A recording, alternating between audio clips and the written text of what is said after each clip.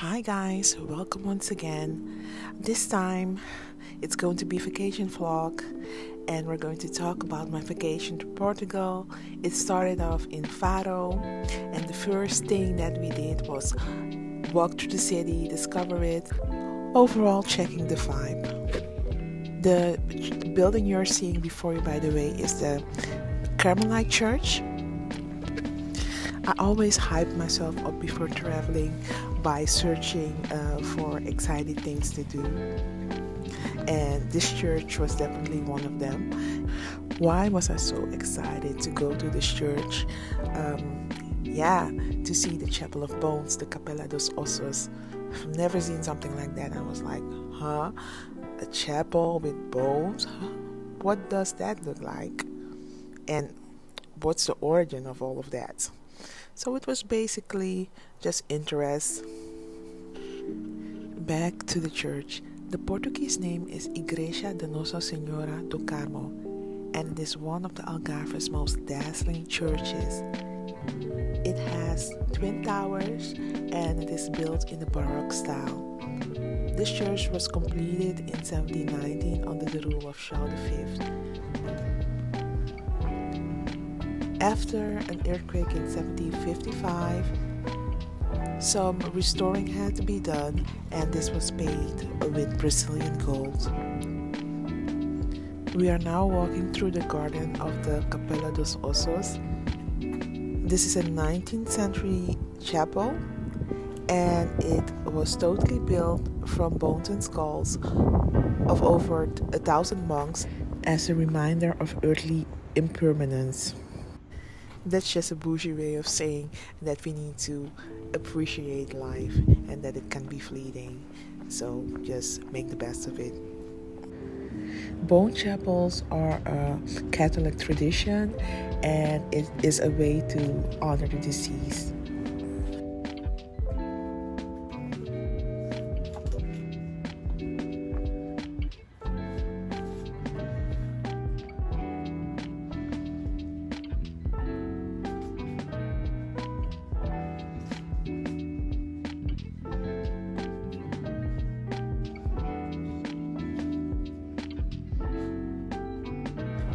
The Maritime Museum in Faro is definitely a place you should visit. It costs less than €1, and you learn a lot about the Portuguese seafaring traditions that goes back to the times of the Phoenicians. The collection includes scale models of fishing boats and some of the seafaring vessels connected to Portugal's Age of Discovery, as well as fishing equipment and some interesting finds. After that, we went to the cutest little shop in Faro called Conserveira de Portugal. I must say you can find it in every big Portuguese city. They sell sardines in cans. As you all know, sardines are a traditional Portuguese export item. So this is what the streets of Faro look like. It's like old nostalgia. When you're in Faro, it's definitely important to do a couple of tours, sea tours. We started by going to the different islands. We went to Faro, we went to Ilha Armona, and we even did a sea safari. I'm going to tell you more about the sea safari later, but here we're in the port of Faro. When the tide is low, you can see a lot of natives on the banks searching for clams and other shell-like fishes that they sell to the local restaurants.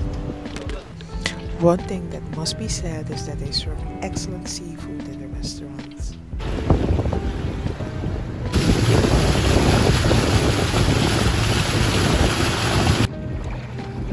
So we're now on the deserted island. It's called Ilha Deserta. And when you do the trips, what they basically do is like you stay there for like 10 minutes and walk around the island. No one lives over there. It's just one building where you can get something to drink or something to eat. As you can see, it didn't take long, so now we're on our way to Faro.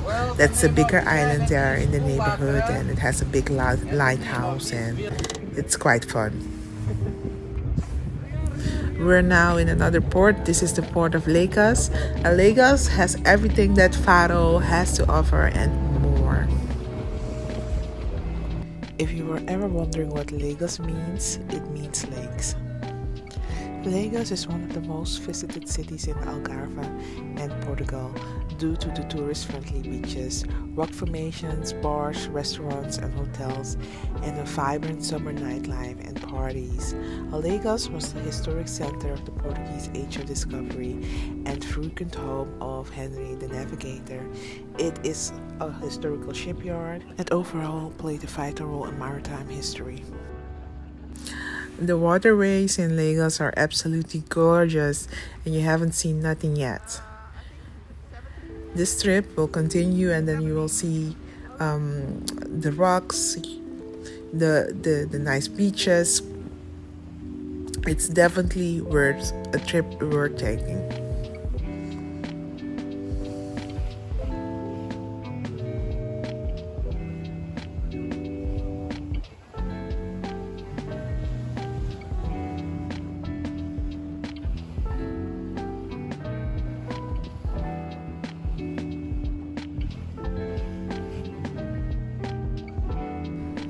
Early on, I mentioned the Age of Discovery. This is a time period that the Portuguese explorers sailed across the whole world and made important discoveries.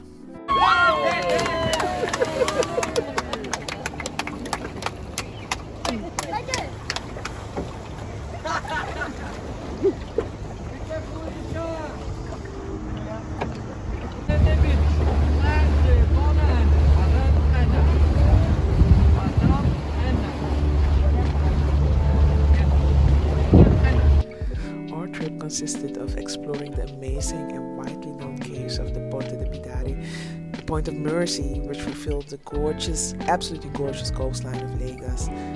We saw many small beaches, unique rock formations that resembled animals. All of this went along with amazing stories of our boatsmen. When you reach the Ponte de Piedade, you will experience a lagoon filled with turquoise water, which is surrounded by beautiful cliffs. We also entered a couple of caves with unforgettable and natural views.